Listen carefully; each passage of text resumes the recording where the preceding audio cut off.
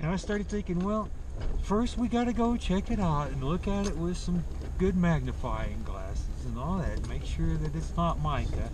And if it's not, I'll come back here and pan it out.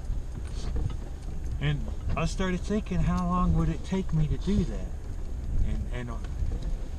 And the best I could figure was I could make $10 an hour. At least until, you know, it got down to the last little bit. Mm-hmm. Then it'd be like, you know, sub-minimum wage. And then I lost my gold fever real quick. I was like, oh. I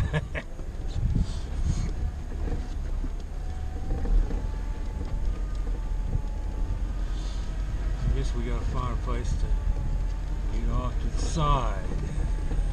There's all sorts of rocks around here. If you stop right there, that's a great place to. There's some granite. Go. Yeah, this is all granite. What gets me is the sand. When we was up here before, I noticed all the sand in here. Of course, this is all loose granite. That's from glacial stuff. The sand comes from that too. All right. When I was living in Nevada, I found a piece of granite, and I was able to crush it with my hand. Yeah. It looked like a rock, but it crumpled really easy. Reload one, I guess.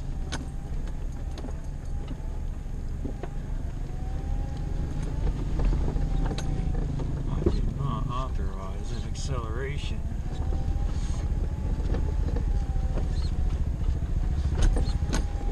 It's busy, I tell you. Oh, hey.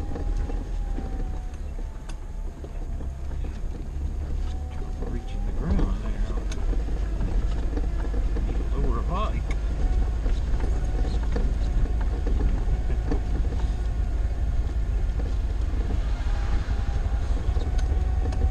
She needs a lower bike or a lot more weight.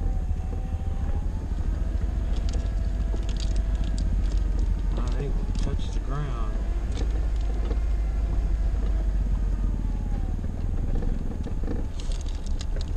When I was riding the bike, I went to Eureka Springs once because it was a nice ride, and it was a nice ride. It was a really nice ride there. Nice to ride around town a little bit, but there were a lot of scary places.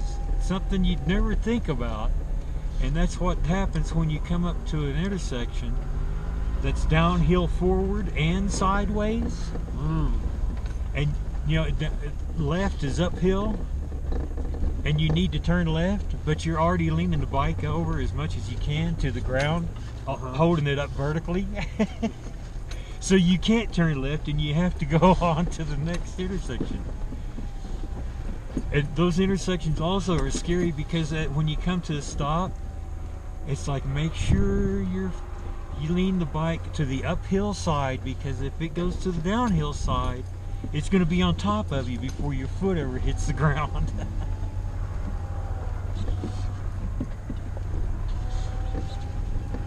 Some of those places, to drive it in a car in the town, you really need to make sure your brakes are good, your clutch is good if you got a manual. Before I made my trip here, I changed out all my tires. Maybe they were kind of getting old.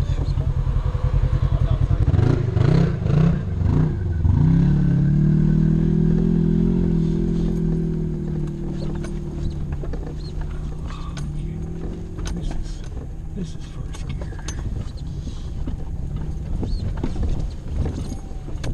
And you know what's funny is I remember the lake, driving alongside the lake back there being the roughest part. Must have just been tired.